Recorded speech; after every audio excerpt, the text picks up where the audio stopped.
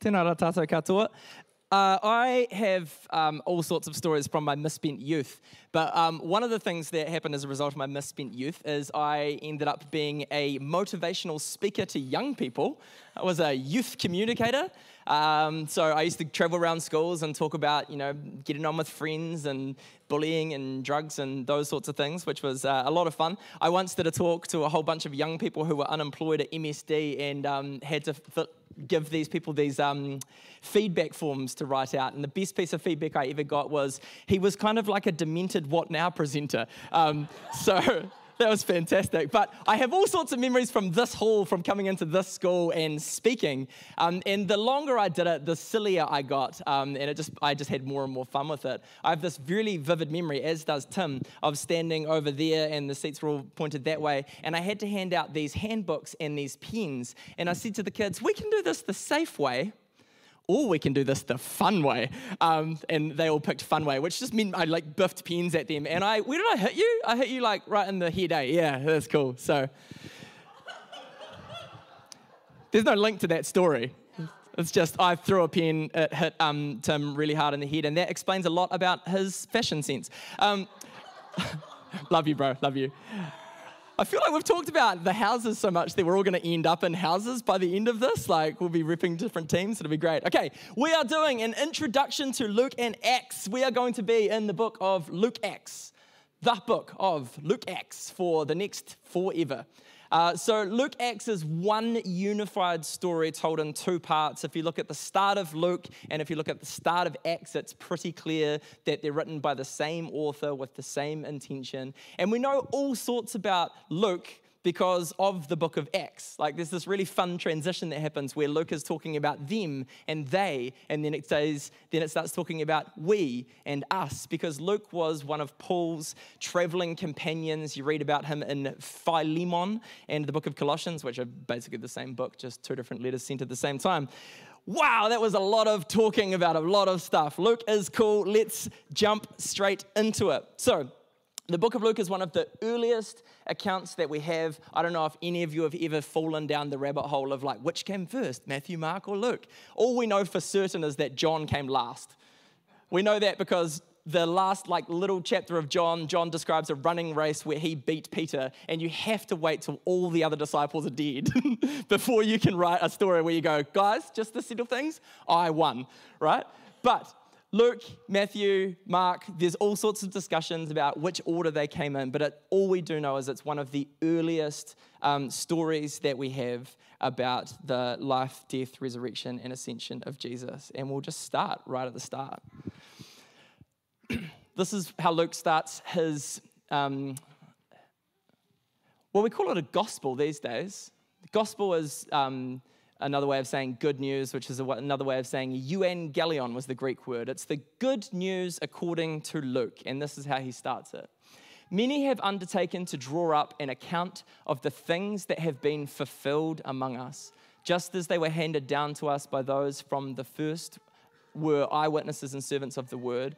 With this in mind, since I myself have carefully investigated everything from the beginning, I too decided to write an orderly account for you, most excellent Theophilus, so that you may know the certainty of the things that you have been taught.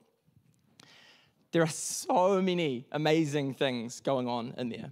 But first and foremost, I just want to highlight one thing. Luke decided to write an orderly account, which is a really flash way of saying Luke decided to tell us a story. He decided to tell us a story, and it's not just any story. It's a story about the things that have been fulfilled. The word fulfilled shows us why Luke was so focused on writing these books. For him, the story of Jesus isn't merely ancient history. He wants to show us how it's the fulfillment of the long covenant of the story of God and the story of Israel. And on a larger scale, it's the story of God's covenant faithfulness to his creation and his created beings and to all humanity who are all invited to take part in the new creation that has burst forth into the world in and through Jesus. It is an amazing story. And it's not just an ancient historical story. It's a story that was told back then, which we retell because this story transforms us, and we believe it has the power to transform the world. Yes? That's why we tell it over and over again. So that's actually, I'm talking about Luke, but that's actually how the Bible works in general. It is a story. And what this story does often is it actually disorients us and then it reorients us. I don't know if you've had that experience of thinking one thing or believing one thing and then being presented with different information, and it's disorienting because then you've got to reevaluate and reorient yourself. But what we believe about the Bible is this is the true story about the nature of the world and about how we were created to live and move and have our being. And so these stories are so important to spend time in. To be human is to inhabit narratives. We are storytelling people, and we tell stories because stories make sense of or sense make the world. And we are formed by all sorts of different stories. There's actually like this competition going on in our world for which story is going to frame and shape us. Competing stories. There's stories like, if my political party were in charge, all the problems in the world would be fixed. That's going to happen a lot over the next 6 months. We're going to hear a lot of that story. There's the story of, if I just had more, I'd be happy. There's the story of, if I'm sad, if I buy something, I'll feel good about myself. There are these meta-framing stories.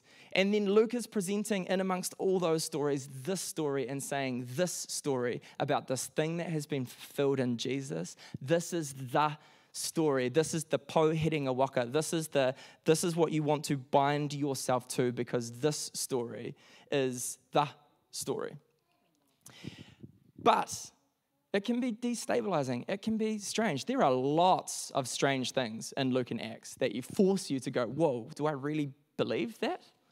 You know, there's that story where Jesus rises from the dead. You guys heard that one before? It's crazy. There's that story where he's hanging out with his disciples, then he's like, leaders, and floats up into the sky. You guys heard that one? There's that story in Acts where there's that guy who's listening to Paul talk late into the night, falls out of the window. Paul goes downstairs, gives him a hug. He comes back to life, and Paul keeps doing his Bible study. You heard that one? Right? There's that one where like a handkerchief of Paul's is getting passed around cities, and people are getting healed by touching the hanky. Yeah? You heard that one? There's that one where like flaming tongues float above people's heads and they start speaking in different languages and people think they're drunk. You guys heard that one? Like these stories actually are disorienting, and then you've got to lean into them and reorient yourself to them and go, well, if that is true, then what does that mean for how I live my life? And that's what we're doing. That's what we're doing by spending time in Luke Acts. I read this book recently. I don't actually recommend you read it, but I'm showing you because it was cool.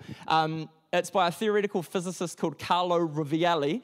It's called Anaximander and the Nature of Things. It's basically a book about epistemology, like how we know what we know and how we change our opinions about things as we're presented with new information.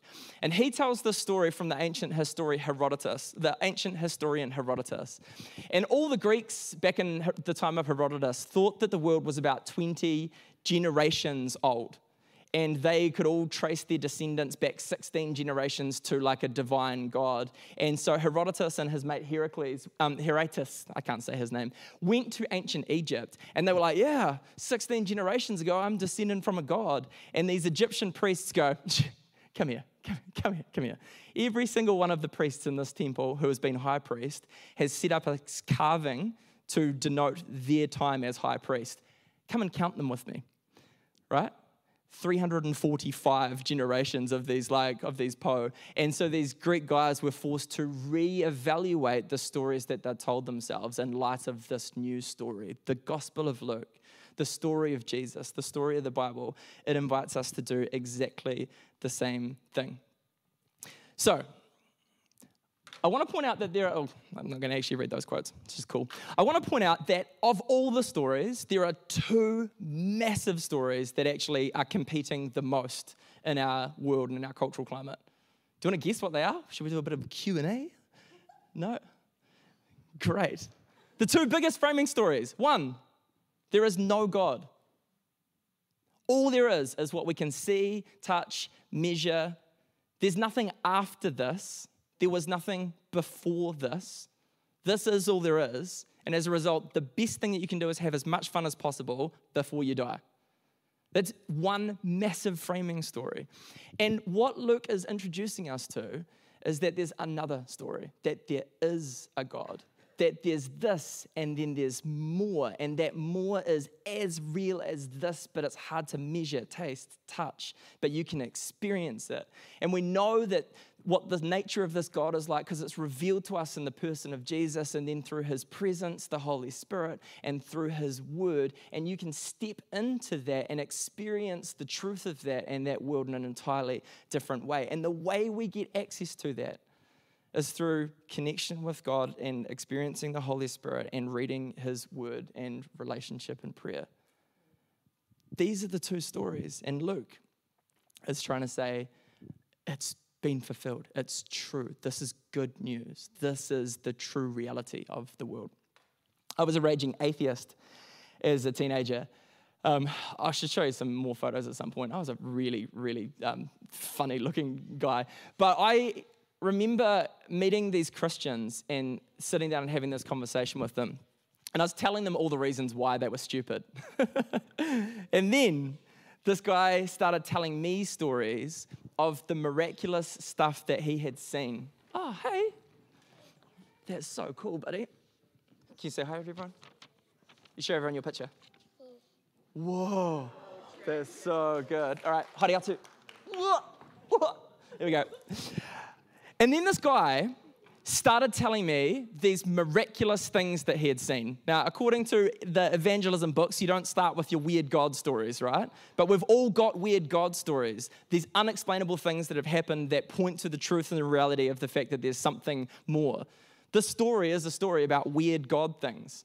People rising from the dead, people floating into the sky, but we believe that they're true. These guys started telling me their weird God stories. They'd been on this missions trip in Africa, and they'd seen people be physically healed from stuff. And what those stories did to me and my raging atheist mind is it made me ask this question, and it's potentially one of the most dangerous questions you can ask. What if what they are saying is true? And if it is true, what does that mean for how I live here and now? What does it mean for how I live today? At the baseline of everything, this church thing that we're doing, this Christianity thing that we're doing, it all boils down to that. If it's true, then what does it mean for how I live here and now? That's it. And so that's what we're going to do with Luke. Now, Luke's way of telling us this truth is not to be like, dear reader, I want to tell you that there was a guy called Jesus. He was the Son of God. He was God in person. Therefore, believe in him. It'll change your life, right? Luke adopts this amazing strategy to tell us this truth.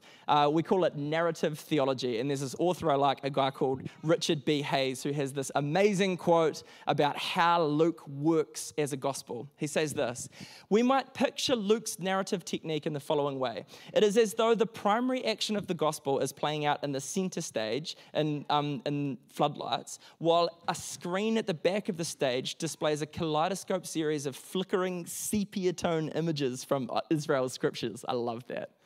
So there's this picture of Luke's highlighting what's going on here in like on a stage, but at the back of the stage, there's these like grainy, sepia, flickering images of Old Testament stories. Everyone still with me?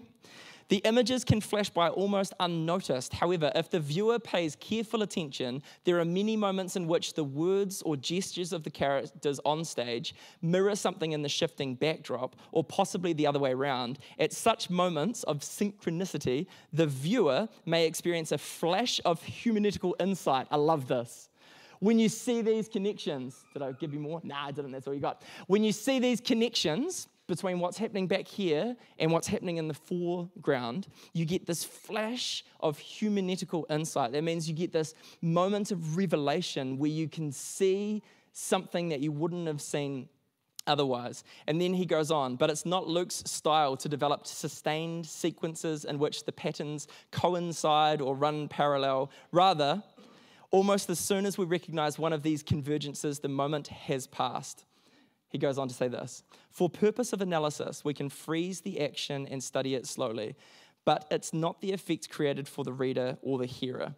The story keeps moving and leaves us with a powerful but indistinct sense of analogy between God's saving acts for Israel in the past and the new liberating events coming to fulfillment in the story of Jesus. Thus, many of the Old Testament echoes in Luke do not function as this is a cool sentence, direct typological prefiguration of events in the life of Jesus. Rather, this is cool, rather, they create a broader and subtler effect. They create a narrative world. Okay, that was a lot. I'll say that in a different way. Luke creates a narrative world which tells the story of Jesus while telling that it's the fulfillment of the Israel story. And in that narrative world, he invites you to bring your story so that your story gets woven into that narrative world, and you then become another of the characters living out the mission of Jesus. That's how Luke and Acts works. You see the foreground, you see the background, and then you become part of the action yourself with how you live your life here and now. You are invited to inhabit the narrative. So this thing happens all the time. On the background there's one thing, and in the foreground there's another one. Here are just a few examples. The story of Zechariah and Elizabeth right at the start of Luke. They are an elderly couple who have been faithful to God their whole life, who can't have kids. Sound similar? Abraham and Sarah. You get the prayer of Mary, which is very, very similar to the prayer of Hannah. And then you take that prayer and those two stories and look at them together and you go, wow, God's doing this miraculous thing. Or you look at Jesus glowing on the mountain, and then you look at Moses glowing on the mountain, and you look at the similarities between the two, and you're invited into the story. Or you look at Jeremiah confronting injustice at the temple, and then Jesus standing in exactly the same spot and confronting injustice in the temple. And you go, which character am I in this story? Oops, I've become the person that is perpetuating injustice, even though I've been warned over and over again. Do you see how this works? And then it works at this much bigger level as well. Like the same way that John the Baptist precedes Jesus in the gospel, in Acts you get Peter preceding Paul. Or if you look at the way that Luke tells the what am I trying to say here? The garden scene and then the cross scene in his gospel. And then you look at how he tells the shipwreck scene in the end of Acts. There are all these parallels where you see that Paul is re-experiencing what Jesus experienced. And then the question is, will you do that too? Will you step into the pattern? Will you step into the story? There's this global church movement called Acts 29. And I'm not that into the movement, but I am into the concept. The concept is the book of Acts finishes at 28, but we as the church are to be writing chapter 29. We're invited to inhabit and then carry on the story. Okay, I'm going to read you one more quote, and then we're going to wrap up. Actually, I'm going to read you two more quotes. I lied. This is, and I'm killing it for time. This is brilliant. Henry Nouwen, if you've never read any of his work, you should. He's phenomenal. He was this incredibly well-known, well-respected lecturer, professor at Harvard, Yale, all these flash schools. And he inhabited these stories so much that he handed in his positions at all these schools and went and lived in a small community for people with intellectual disabilities and served them for the rest of his life. He's this guy who took the downward story, the Paschal mystery of the gospel, and applied it to his life and lived it out. And so I've got a heap of time for what he says. Here he is talking about the experience of the disciples who had believed that Jesus had died and that was the end of the story, and so they were on the road to Emmaus. And I love the way here that Henry Nouwen captures the weaving of stories that both Luke does, but also Jesus does. And he says something here which is true of the experience of engaging with this story. Let me just read it to you. So a stranger appears from nowhere, yet one who somehow seems closer than anyone who had ever told their story. The loss, the grief, the guilt, the fear. The glimpses of hope and the many unanswered questions that battled for their attention and their restless minds, all of these were lifted up by the stranger and placed in the context of a story much larger than their own. What had seemed so confusing began to offer new horizons. What had seemed so oppressive began to feel liberating. What had seemed so extremely sad began to take on the quality of joy. As he talked to them, they gradually came to know that their little lives weren't as little as they had thought, but part of a great mystery that not only embraced many generations, but stretched itself out from eternity to eternity. The stranger didn't say that there was no reason for sadness, but that their sadness was part of a larger sadness in which joy was hidden. The stranger didn't say that the death they were mourning wasn't real, but that it was a death that inaugurated even more life, real life. The stranger didn't say that they hadn't lost a friend who had given them new courage and new hope, but that this loss would create the way to a relationship far beyond any friendship they had ever experienced. Never did the stranger deny what they had told him. To the contrary, he affirmed it as part of a much larger event in which they were allowed to play a unique role. This is what the Gospel of Luke does. It invites us to see our story as part of a much bigger story, where our sadness and our pain and our disappointment gets caught up and reborn and recreated and given new life, in which we're giving new purpose and new meaning and new hope to partner with Jesus in the ongoing creation of the world. It's a beautiful, beautiful thing. Ultimately, this whole book, both the book of the good news about Jesus and the acts of Jesus in and through the early church, they point to Jesus. And so I'll finish with one last quote and then I'll pray. This is old mate Murray Roberts, who wrote a fantastic book called The Future of Humanity, which is all about the book of Revelation. I love this. This is how he summarizes it. He says, "The cross reveals to humankind the very nature of God. He has revealed himself to us as someone who loves us enough to take on our humanity, carry our sorrows, to bear our sins, to suffer and die for us. Not only is the cross the means of our redemption, it is also the pattern for our discipleship. We are called to take up our cross and to follow Jesus, to become a servant, bringing God's healing love to the world, and to identify with the poor, the lost, and the oppressed." So Jesus, as we are invited into Luke's narrative world, as we are invited to inhabit this story, which is ultimately a story about you, Jesus, we pray that you will disorient us and disorient the stories that we bring to this that mean that we miss what you are doing. And then we pray that you will reorient our hearts, our minds, and our lives to who you are, to the truth of who you are, and to what you are doing and still dream of doing in our world, in our church, in our community, in our neighborhood. That we would be your cross-shaped people in the world. That we would be strengthened by your Holy Spirit. That we would know your voice. And that we would be courageous enough to follow you. We ask all this in your powerful name. Amen.